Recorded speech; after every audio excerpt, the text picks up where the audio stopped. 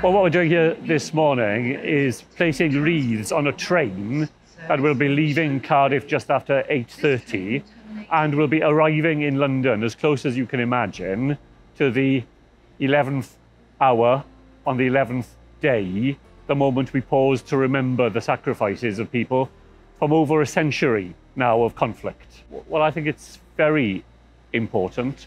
We look back over 100 years today, but we think as well of people who've been involved in conflicts much closer to our own time.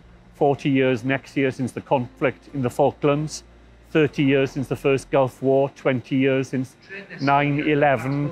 We are remembering things not from some distant past, but things that are vivid in the lives of people who are very much alive today. I think in some ways, the events of very recent times, the involvement of people from armed services in assisting us through the pandemic has reminded everybody that these are people who are involved in public service every day here.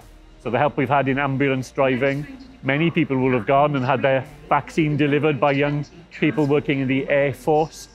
The Welsh Government's office has sometimes been full of people, dressed in military fatigues, unheard of in any other time, but reminding people, and young people as well, of the significance of the armed forces for us here in Wales.